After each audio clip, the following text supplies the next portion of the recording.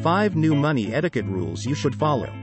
Money may not automatically make you charming, but there are ways you can, and probably should, have good manners when it comes to money. Here are a few modern money rules. 1. Talk about money.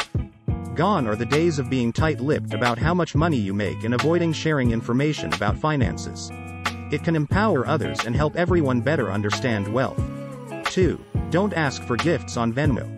Everyone likes getting money as a present, so forget old-fashioned views that deem it inappropriate and impersonal to give or accept a card full of cash. But don't start distributing your Venmo handle to your wedding guests. 3. Be transparent about financial expectations with roommates. Roommate arguments about bills do not make for a happy home.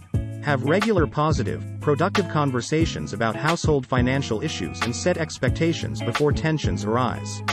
Being clear and direct about rental agreements, security deposits, shared supplies and utilities can help prevent any future grief. 4. Picking up the check doesn't have to be weird.